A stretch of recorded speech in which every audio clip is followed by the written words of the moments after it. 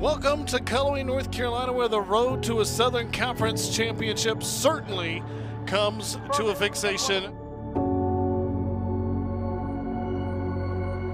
And we knew coming in after Chattanooga was coming out of this game to see who goes to win the conference. You know, I think we were focused, we were locked in, and we were prepared. They're a very veteran team. They have 40-plus seniors. I've never even heard of that before, but you got two top 10 teams, the first time that's ever happened here at E.J. Whitmire Stadium. Fellas, just like I said earlier today, there's no more talking to be done. Western Carolina and Furman, two longtime rivals in the conference, now colliding with a whole lot on the line. We're the better football team, we know that. This is a big day for the Southern Conference, but it's also consequential in the big-time picture of the FCS. Let's play our game. As far as effort, as far as togetherness, as far as discipline, I want to see us show that we're a complete football team. Everybody got that? Yes, sir. Talk about the crowd here. They're hanging on the edge of their seats to see what happens and what kind of message Western Carolina will attempt to send. Don't be hesitant. Don't be shy about it. Be aggressive and go take it. You hear me? This is our house. We're a great football team. Let's go show everybody in the country about it. Go. And time for a top 10 matchup. Flip pass wide open, and the first touchdown on the board.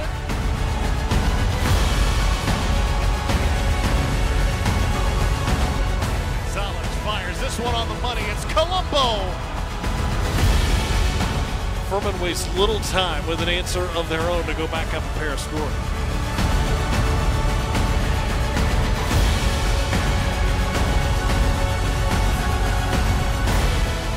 And White reaches back at the last moment.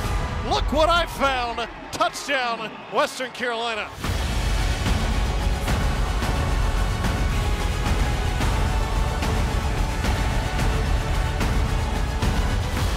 They bobble the snap, all sorts of discombobulation. Catamounts pick it up. Gonzalez fires, it's White again. Fires, and it is intercepted in the end zone. Doesn't have time for long, and he's sacked. Huff will keep it, he's got an alleyway, and off he goes. And the Furman Paladins will climb to the top spot. It will be a celebratory ride home for the Paladins.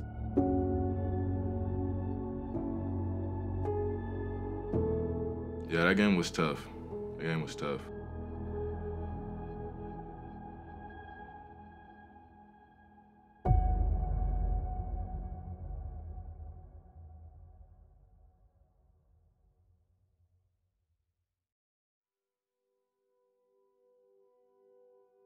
The Furman game was very important. Like, of course, we would love to come out with the win, but we had mistakes. So, like, at the end of the day, we didn't deserve to win. We didn't play our best ball, and that's what you have to do to beat teams like Furman. Right now, I think they're ranked #2 in the country, so, of course, they're a good team. We didn't take them lightly at all. I think the Furman game was big for us because we was kind of riding our high horse a little bit, 5-1. A lot of people at the school haven't done that before like me, so it's kind of big for us being able to go back and see what we did wrong and just make adjustments and just try to get better for the next week.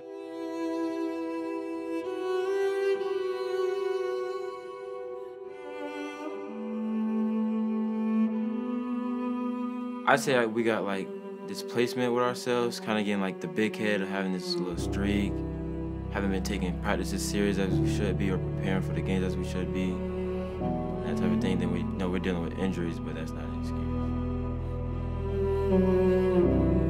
excuse. It's kind of adversity that everybody has to face. You know, everybody has injuries, but I feel like as a team, we kind of had that mentality, next man up, next person, got to come and carry the team to a win as well. So you know, Dez and Derek have been out for the last 2 games, but things are going to happen. Things aren't always going to be perfect. Guys are going to go down, and next guy's got to be ready to play. And that's what we found. These guys were ready to roll. They came in, had to fill in some big shoes. I know it was a readjustment for me, but I trust every single guy I'm out there with.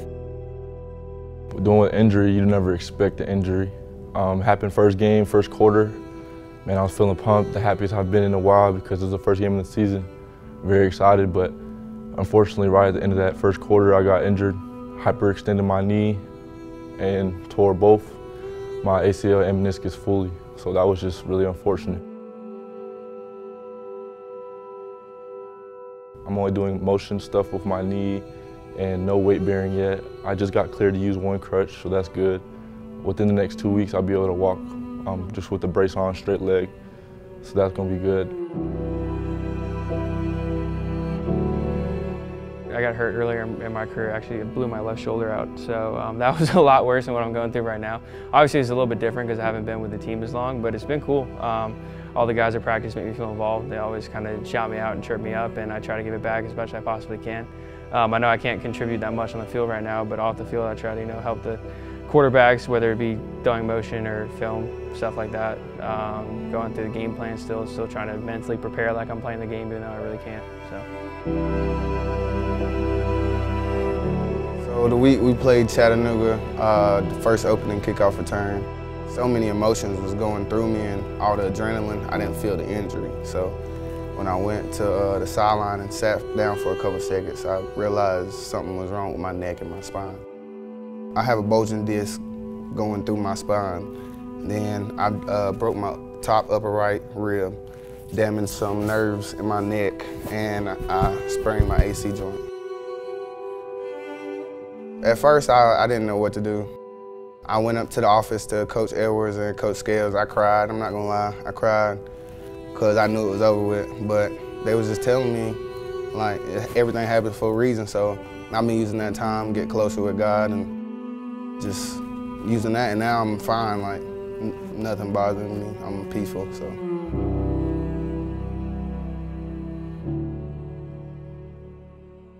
So this is my prayer board I was talking about. Here's 3 main things I pray for, is helping myself, my family, and learning how to love.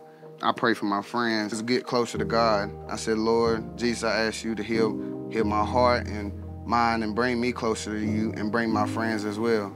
I give my life to you. I believe God is the only one who makes things possible. I ask you to heal me spiritually and mentally to follow you, follow your plans and your promises, and I ask that as well for my friends.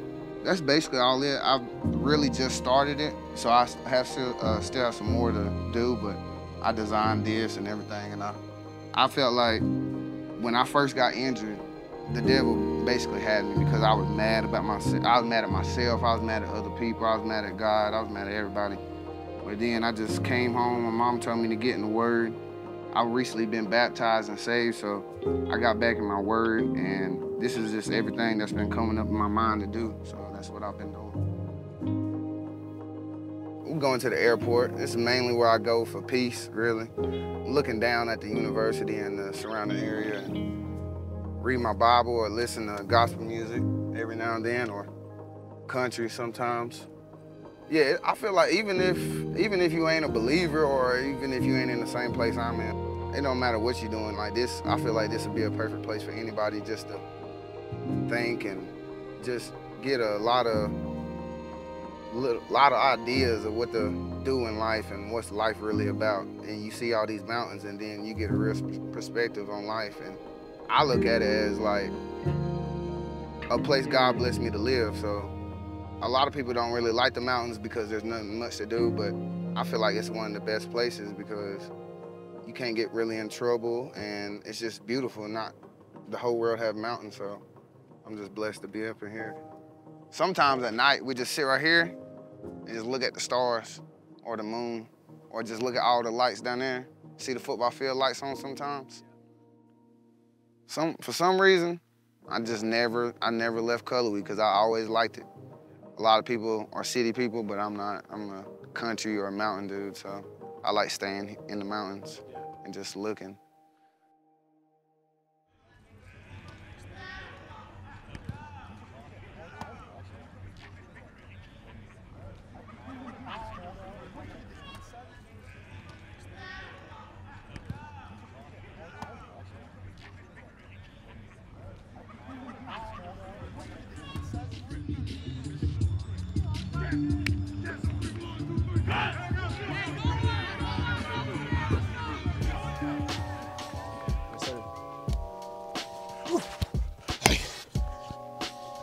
It's like glue. Recovery process has been great. I've been in the training room 2 hours a day, every single day, trying to get back right, get back on the field with my guys, with my team.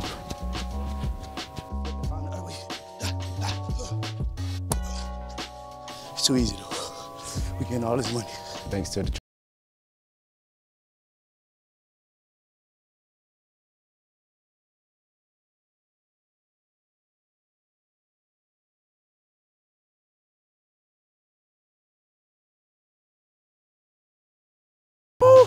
What name my coach? He gonna push us. Push it to the limit. Oh, I'm super excited to be back out there with my guys. Yeah, CJ! Yeah! Yeah! I love the game of football, so the passion I have for the game is just crazy. So just seeing my guys out there, I feel the passion of the game. So I gotta make sure I have the energy for them, feed it for them, even if they don't got no energy, I feed it into them. My teammates keep me up high and make sure that I'm good, and I always gotta make sure that my teammates are good as well.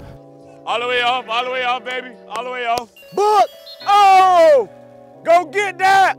So I don't really think about myself when I'm out there with my guys. I just cheer them on and make sure they do what they gotta do. He got you. Ooh, don't do it. Don't finish him. He finna finish him. Oh my God! He got him! He got that in 10K. He got that in 10K. He finished him on 10K.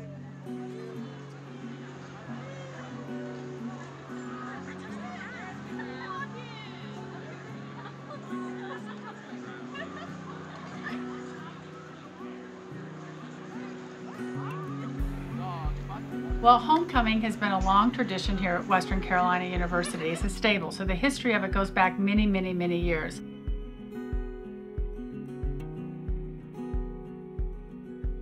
And it's just much more than football. For early on, it was probably just around football, but now it's around our homecoming parade, homecoming nobility. It's about our partnership with the town. So it's gotten a lot more than what it's been in the past. So again, starting about with around football, but it's now expanding to a great big weekend celebration.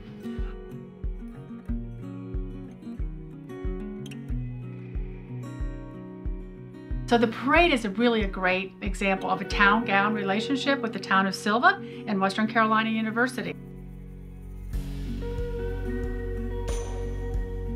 On Friday afternoon, before the Saturday home football game, we'll have a parade. It starts around 6 o'clock.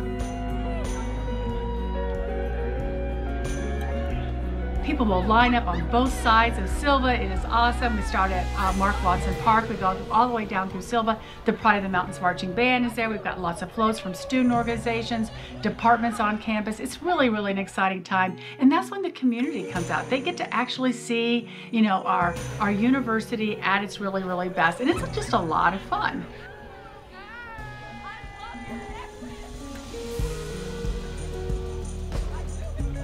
So this place is going to transform, I can tell you, on Friday when you talk about alumni coming back.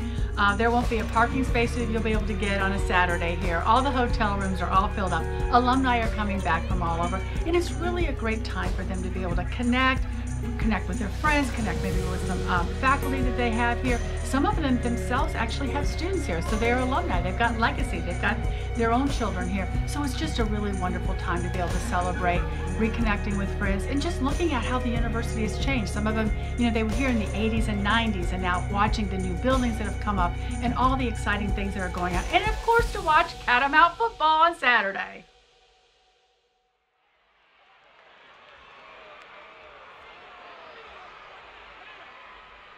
You know, we have a great game day experience every time we line up here at home, but the homecoming is just a little bit special, right? You got all your alumni back and everybody's back. And homecoming week, everybody's coming back. They graduate from here. Everybody's excited, especially when we're doing good, you know. It brings more people in. People are more excited to see us play. As good of a setting as you might find in all of college football as the road leads to E.J. Whitmire Stadium in Cullowhee, North Carolina. Hey, I want you to let it loose, you hear me? Yes, sir. I want you to pull the trigger. I want you to play faster and more physical than you ever have in your life. You understand me? Yes, sir. Homecoming, great crowd, great weather. This one's going to be fun. And to the back of the end zone, flag comes in. Bursar on the board. Ball pops out. Western Carolina needed a play. Fade route outside, got his man, pitch, catch, touchdown. Gonzalez fires, end zone, Ballinger, caught it, touchdown. Middle intercepted, and Mercer will walk it into the end zone. Up the middle he goes, and there he goes, rooting to the end zone.